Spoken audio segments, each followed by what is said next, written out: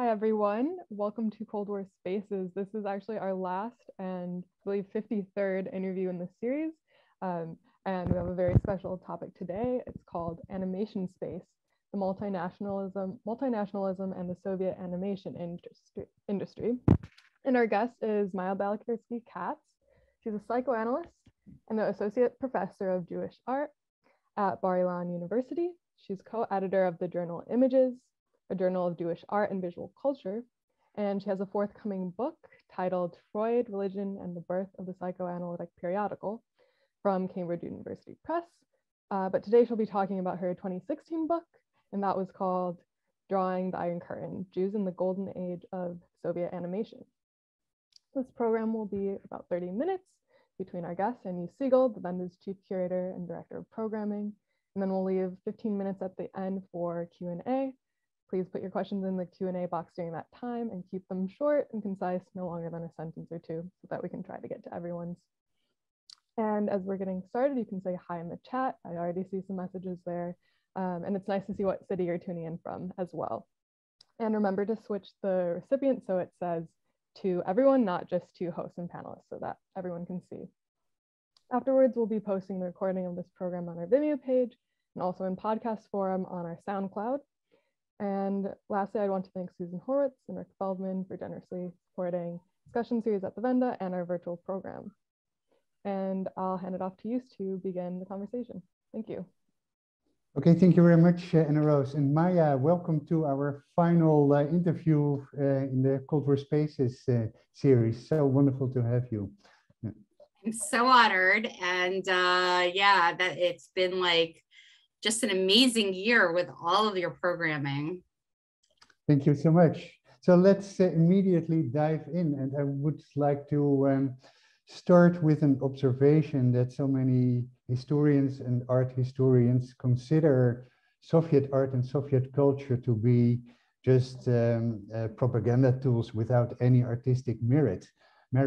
But you researched Soviet animation, and I'm very curious to hear how you would interpret that judgment of Soviet culture in general, focusing on animation. Well, you know, I was one of the people who had that opinion because I went to Bryn Mawr for a PhD in art history, and that is what I was told. You cannot do serious work. First of all, you can't do serious work in Jewish art because there's no such thing. But Soviet Jewish art is like completely impossible because it's like all propaganda. So, you know, I mean, you were allowed to do dissident underground artists who, you know, especially the first ones who came to America as emigres and refuseniks, you were sort of allowed to do that. So when I saw, I mean, always like with my books, my last chapter is the thing that got me started. And I watched Yuri Norstein's film, Skaska Skazak, Tale of Tales, which is your movie of the week. Right. And I couldn't stop watching it. I just kept watching. I'm like, wait, I don't understand. This was done in the animation studio? Wait, did he get fired? I like, you know, there was just like a lot of confusion about everything that like my preconceptions and what I was seeing. And I started, you know, watching actual films because I grew up with them, but I mean, I thought those were my films. I didn't realize like there was a whole nation that was watching them. And I discovered that, you know, it was very cutting edge, that Soviet animation, unlike American animation, was coming through the fine arts departments. It wasn't coming through like comics and, you know, kind of lay artists. It was coming from people who were graduating Moscow's art schools, and it was really just eye-opening for me. So opening new layers of history there. Let's talk a little bit about censorship here. Of course, the Soviet arts were controlled, sometimes strictly controlled, sometimes less strictly. What can you say about the limitations for animation artists due to censorship? Were there clear directives or limitations? What was the situation? Well, of course, it depends on the decade. And, when animation first started, it first started before the revolution, but that got quashed right at the revolution, because those Starevich was seen as walking on non-ideological ground. And then when it started in the 20s, it was really grassroots, and all the animators were basically doing every part of the animation. From writing the libretto to doing the storyboards, to drawing, to scoring the films. Once there were more state controls, especially after the consolidation of all these little shops into one big mega studio in Moscow, there were many annual plans and quotas and production rules, and the artistic council had to approve everything. But the number one thing about that is that it kept changing. And therefore, it's just kind of like tax law in America. Like the minute you have a tax law, everyone kind of piles in on it to try to understand what this would mean. So since it was changing all the time, they were really able to take the challenge and create based on the new rules. But they really weren't cynical. I mean, they understood that they had to play the system in terms of censorship. They had to put things into the film just so that later they could take it out, so that the censors were happy, so they had to stick in kind of low-hanging fruit. But they were very not cynical about their art. And there were all sorts of kind of establishment things. And I call it in my book horizontal structures, as so that we're not only thinking about vertical structures with the censors on top. Mm-hmm. All the artists, especially kind of the tenured artists, the directors, were sitting on the artistic council, and they were also playing the game. But there were ways of creating director groups, and there were ways of getting through the system, and everybody kind of had to play the game. And if you really want to kind of see this happening, Fyodor Chytruk made a film called Film. Mm-hmm. And it's fantastic. It's basically a satire on what it takes to make a film. And that was a very popular film. But at the end of the day, you wanted a beautiful film. And, frankly, they really felt like that kind of ideological censorship was nothing compared to the market censorship that we have in the States, that we have to worry about box office and television ratings, and that was much more, a killer on aesthetics than having to play the system. They didn't have to produce viewers. Right. Would you say that censorship in the animation industry was in some ways less strict or more liberal than in other art forms, or do we just tend to over-interpret the role of censorship in the Soviet arts in general? People ask me why did you do why were there so many Jews in Soviet animation? Because I'm coming from Jewish studies, so it was just one of the things was that it was fascinating for me to see that this labor force was so multicultural, not just Jews, but all sorts of minorities. And the answer is that yes, but that's because they couldn't really, they were trained to be sculptors. They couldn't really go into sculpture. They were trained as architects. They couldn't really go into architecture, fine art, painting, and there were so many more limitations in those fields, including live action film, that animation ended up being kind of a safe haven and a center of art. But no, I mean, that's because, you trickle down all the way to the bottom. Right. And at the bottom, they made it one of the greatest art forms of the Soviet culture. But, right. You do have to kind of acknowledge that it's not as if it was all, roses. A lot of these artists were planning on being fine artists. Yeah, I understand. And and as you describe in your book, animation became immensely popular in the Soviet Union. Do you have an explanation for that? Why did so many people want to see animation? And was it in a sense even maybe more popular than feature films? Yes. Yes. So first of all, I mean, I think that in the beginning, in the 20s, there was some real avant-garde animation that wasn't very populist, but there was a big film that the Soviet Union advertised that they were doing of American racism. And they advertised it all over, that we're making a huge film, like by Eisenstein, Budovkin. We're making a huge film to chronicle American racism. And they brought 22 African-American actors to Moscow.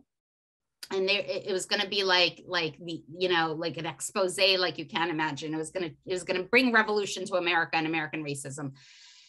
And when they got there, Langston Hughes was one of the main people there. Also, Lewis Thompson, Dorothy West, and James Patterson.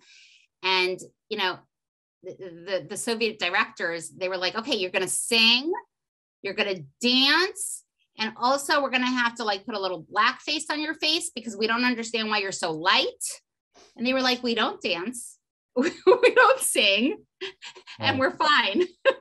And there was just like first of all, a lot of misunderstanding. Langston Hughes writes a very sad memoir about it, even as he's trying to very much not make it seem like a failure back in in America, because it was such a disappointment. So he had his own censorship issues over there.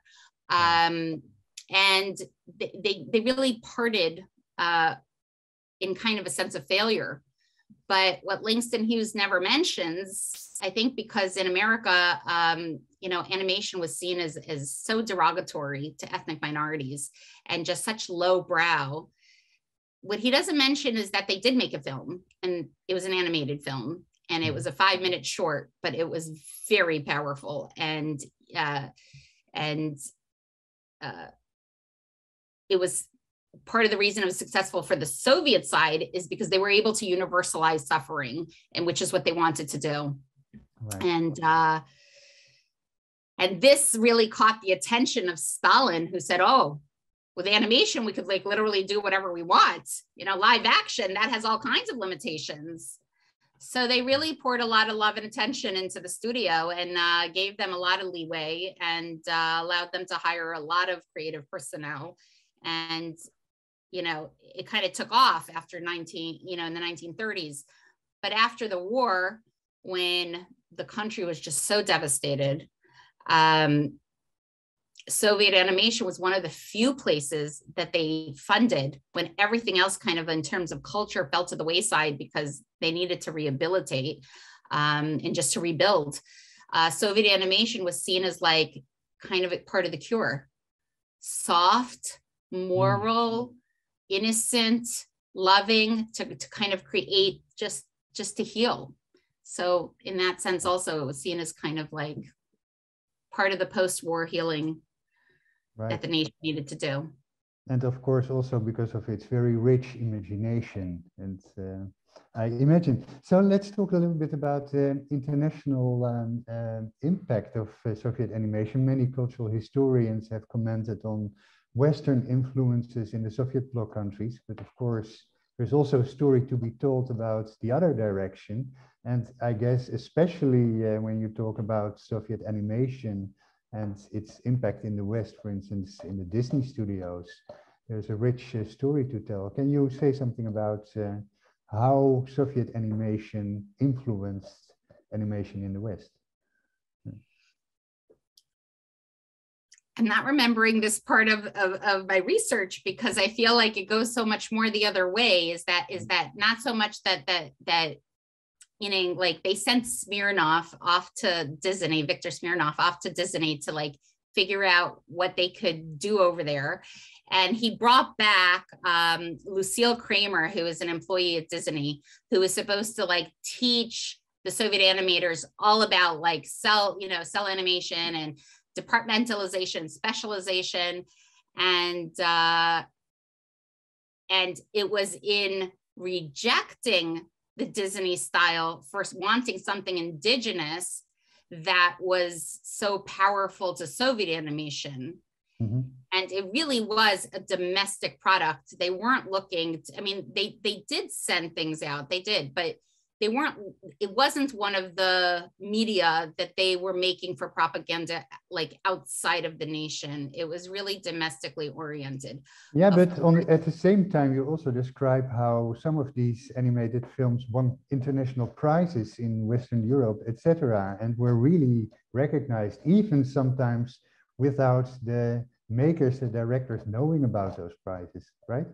Yeah. Yes, so that's already not Disney, right? Because now we're talking about sure. the 70s, 60s, 70s, and 80s. So now we're talking about the influence that they had on kind of cult animation in America, and yeah, absolutely. The film festivals is where people learned about Soviet animation. And I would say, like, if we go really back, like, I guess the first inkling of that was the 1954 International Animation Festival that was held when, I think that Indian animation ended up getting Soviet animators to come and give them, support. And certainly the Moscow studio ended up in the 50s and 60s going out to all the different republics and teaching them how to run animation studios. And they were the largest animation studio in the entire Eastern Europe. So, they were always looking at Soyuz Multfilm. But in terms of, I'm just not sure in terms of Disney. I would have to like think about that somewhere. That's fine. So, but yes, in 1980, Yuri Norstein's Tale of Tales, Сказка, was nominated #1 most important animated film of all history. This was like, he jokes around that he was the only representative of the Soviet Union at the Olympics, because it was like held right next to the Olympics, and the Soviet Union had boycotted that year. And he's kept that title all these years, really kind of influenced so much of auteur animation. Right, and Yuri Norstein, of course, was a Jewish director, and you mentioned in your book that people engaged in the animation industry, and that included, for instance, not only directors, but also artists, composers, writers, actors, puppet makers, camera people, etc. And many of them were Jewish. You already hinted at it, but how do you explain this large amount of Jewish people in the industry? So again, like taking a long view, I would say, like in the beginning with like the Korenizatsiya policies, which was the promotion of non-Russian Soviet citizens in the state culture, was very good for minorities. Number two, that with the revolution and the Russian Civil War between 1917 and 1921, we see this influx, this domestic migration from the former Pale of Settlement, which is where the majority of Jews lived, to the big cities. Right. And so they were looking for work, and they, many of them did have backgrounds in artisan fields and in art schools. Jews were going into art schools already, and in all sorts of printing press, lithography. These were kind of like the big fields that were in the Pale of Settlement, which they had monopolies on because it was Jews living amongst Jews. So once like the first Jews were hired into the staff, they had a lot of control over who they chose for their director groups. So directors had a lot of leeway on that. They weren't assigned partners. So, you know, artists, you know, especially like the Bromberg sisters, who were like amongst some of the first women in world animation, were two Jewish sisters who saved a lot of artists in Moscow from like not having work, you know, being unemployed in Russia. You know, like a lot of times me and my friends like talk about like, should we stay home with our children? All this angst about being a stay-at-home mom. And my mom was always like, I don't understand, if you don't work, you go to gulag.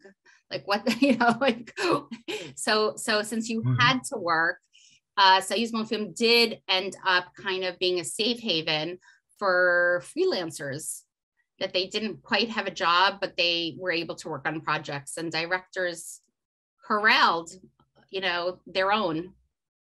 Right. And would you say that this relatively high number of Jewish people also translated itself into content? Was the Jewish experience part of the stories of animated films?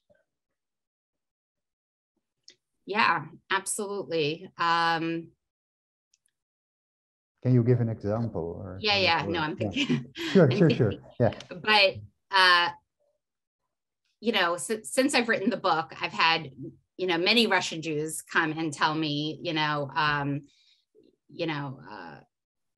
about their experiences. But one of the things is that I heard from everybody, kind of like from everyone I spoke with, is this idea of sitting at the end of the animation to see the names go down, that there was a sense of pride. So just the experience of feeling like there were Jews in Soviet culture was a place of pride.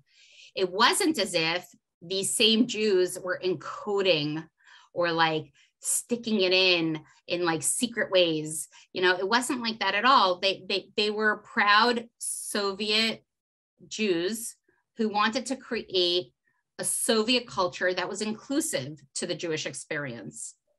So my favorite example is like the Soviet Mickey Mouse, Chubarashka, who, you know, it's like everyone knows Mickey Mouse in the West and nobody knows Chubarashka in the West, but Chubarashka was as popular, if not more popular, in the Soviet Union than Mickey Mouse. And the story, you know, first of all, everyone on that team was a Yiddish speaker. Their families were killed out in the Holocaust. It was a safe haven for them in Moscow and Soyuz Museum. They didn't want to go home to their communalkas where it was like such harsh living. And they made this film about this creature, okay, who like the grocer is opening up his, I have props. This is Chubarashka. Okay. And the grocer is opening up his oranges, and he doesn't know what an orange is, and he's like reading the tag, and he's like, oranges, you know, and it's supposed to be clear that it's foreign. And Chubarashka comes out of it, and he's like half bear, half orange.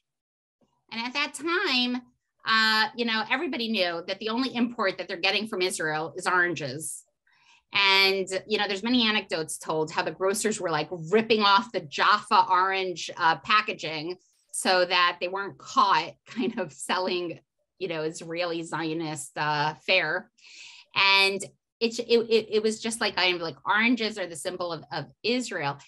And Chubarashka, like they try to find a place for him, but everywhere they go, they say, no, he's this beast of unknown oranges.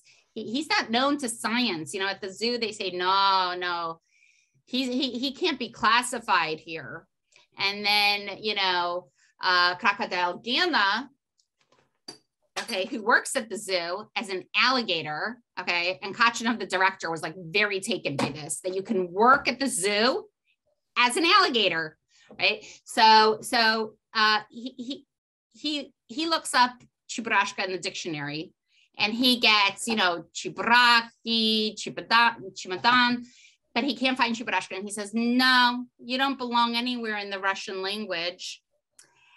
and so on and so forth. And basically all this creature wants is to belong and to work. And eventually they build kind of illegally, they get together through like samizdat, basically. They write signs in handwriting, and then they meet outside of the Moscow Choral Synagogue. And then they go together to Gina's house, and they build a house of friendship.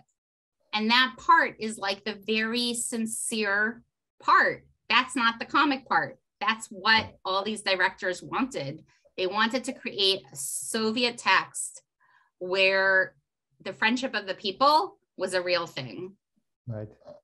Beautiful. Yeah.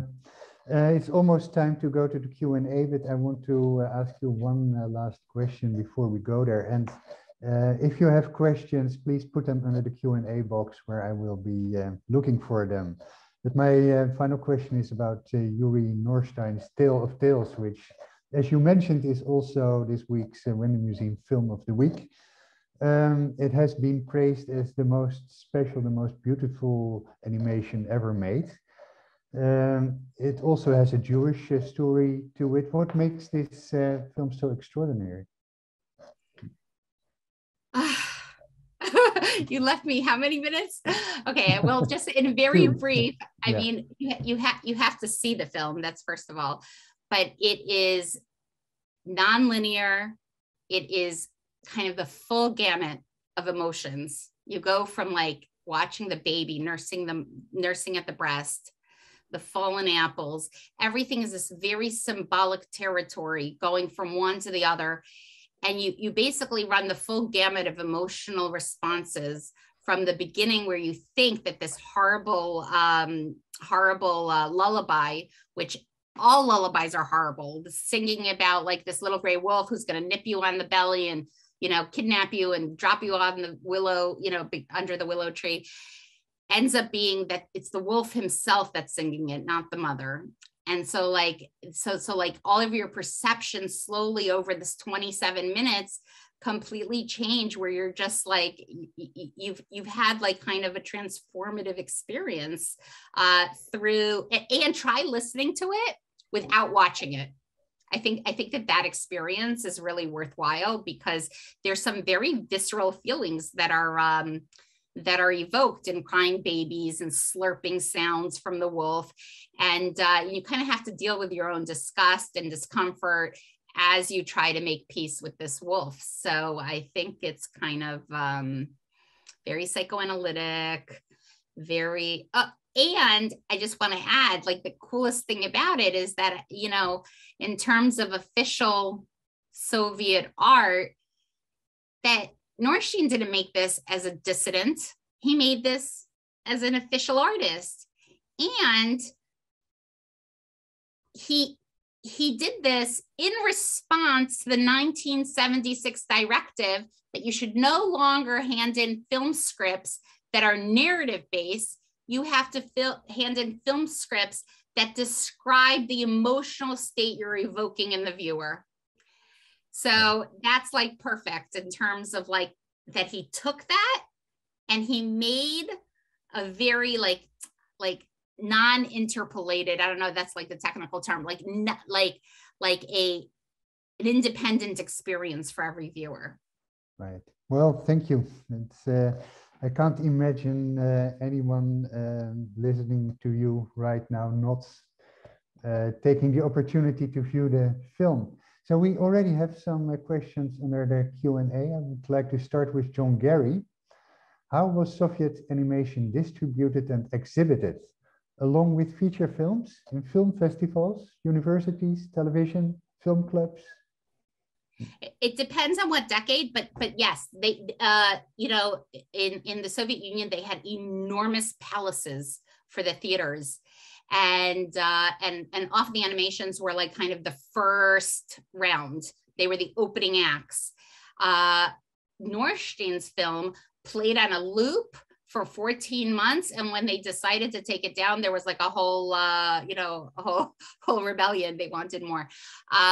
So sometimes like feature films, animations could be shown alone, but for the most part, they would be shown before the feature film.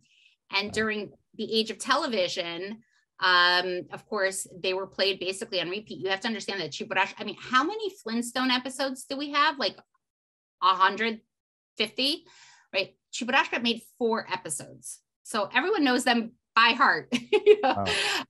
All the songs, all the dialogue, you play it out in your school play, you do it again at your youth movement, and again, you know, so it was kind of like cultural language. It was, you know, a shared language. And in terms of the film festivals, there were film festivals that, you know, international in Moscow, but for the most part, they were international, and some of the directors like Norstein, you know, didn't go. So he won prizes, but, you know, a nice KGB agent picked up the prizes and delivered the speech. Wow. Next question is from Kate Dollemeyer. She writes, "Thank you for this wonderful conversation. I haven't read your book yet, and I look forward to that. I'm curious to know whether your research also included animation made for educational or industrial films. Were those also made in the same studio, or was it a separate department, as was the case in part, for example, in East Germany?" Yeah, well, with that department in East Germany, they actually had a connection for some years, Mezhapom. Yeah, there were definitely technical films, and again, before the consolidation of Soviet animation, there were absolutely separate departments in all the different films, including in the army. But afterwards, for quite a while, it was mostly through Soyuzmofilm, and there were some television departments that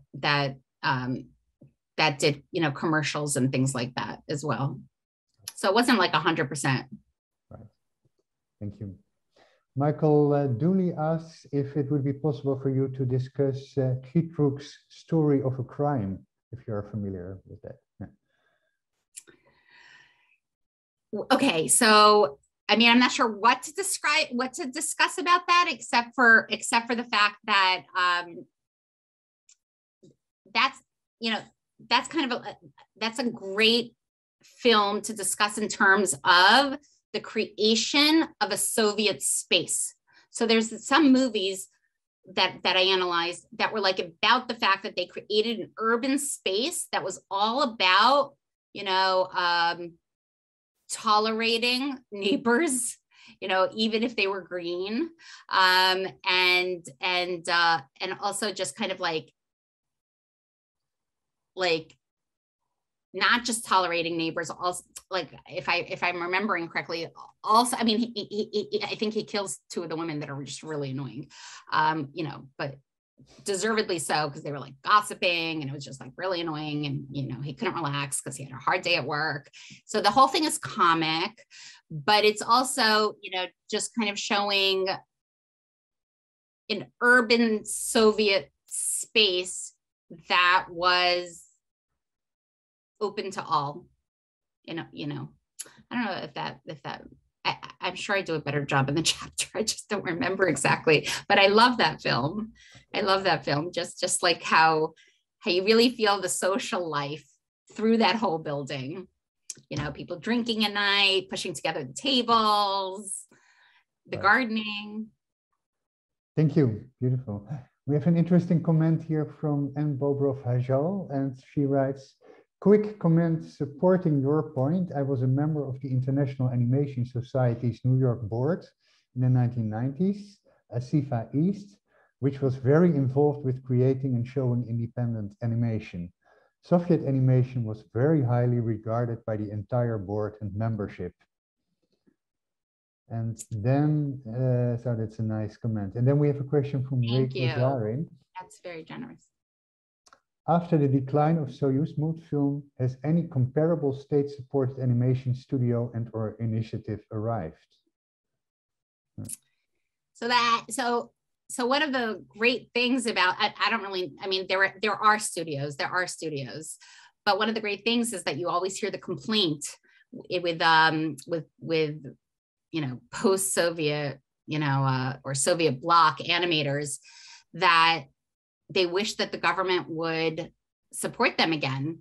because, you know, this is very tedious work. It takes years, and without state support, it's almost impossible to do it. Especially, it takes so many full-time people, and so that it kind of goes to my point that there's a Western idea that like the real artist is this dissident artist, but it's just like art historically not true, right? The greatest masterpieces of Western civilization have always been supported and patronized by the establishment.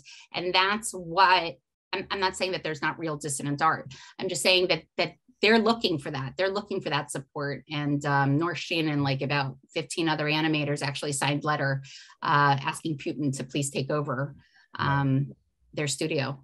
Okay, great. We have a comment from Rick Feldman that there actually were 166 Flintstone episodes, so you were very close. Okay. Thank you. No, it really matters when you're dealing with animation buffs. It really matters. Right. All this stuff, yeah.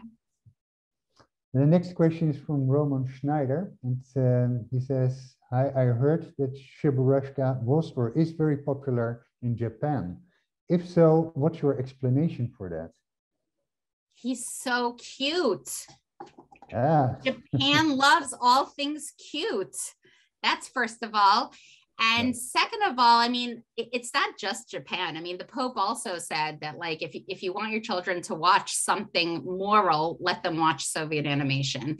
You know, there was a sense that it's just so adorable. You know, it's like so adorable. And there's no like Tom and Jerry beating each other up over the head, and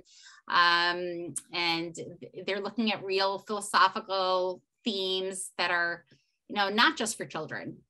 You can really enjoy these as an adult. And also just the music is like a very, very big piece of it, but also like since Socialism Film hired so many of the theater actors that were pushed out of the Jewish and ethnic theaters, there's like a lot of theatrical pieces to it.